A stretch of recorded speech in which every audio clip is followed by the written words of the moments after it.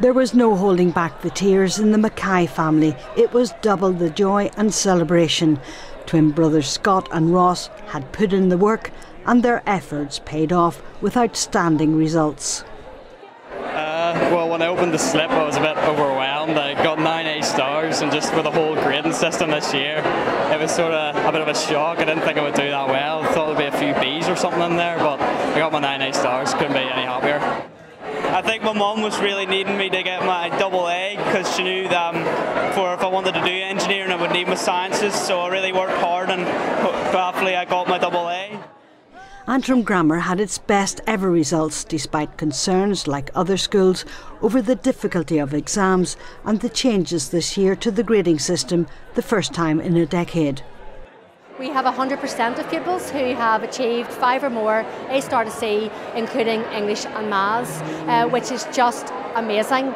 We're delighted because obviously that creates so many pathways for our young people, because it allows them to pursue what they love, and I look forward to many of them coming back to school to study A levels, and also I wish those who are going on to pursue other paths all the very best. It's brilliant for staff. It's also brilliant for the school community and the wider community as a whole, and that there has been such success in Antrim today.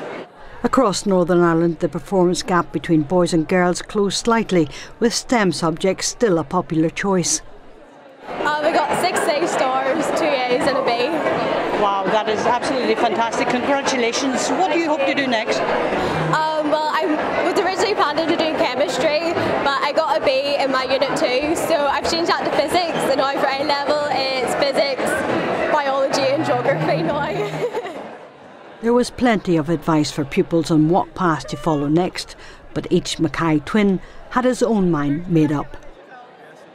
Well, I'm looking to go down the route of engineering, hopefully renewable energy engineering, as that's taken off in the years to come.